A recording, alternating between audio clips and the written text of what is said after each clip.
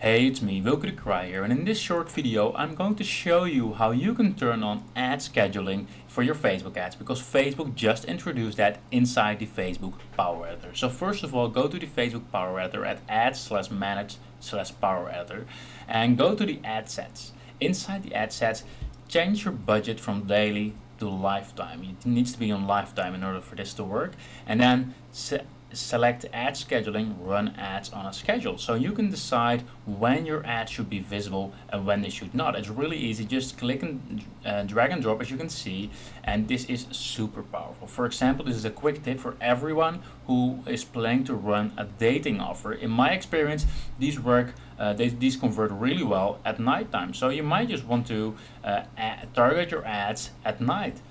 It won't get as much volume, but you will definitely get a good return of investment, especially since Facebook just introduced this, so there are not many people who are actually using this yet. So this is a quick tip for me. It's a super awesome feature. I really like it, and it's free inside your Facebook Power Editor. So I hope you like it, and if you do, please do share this video or my post. Thank you.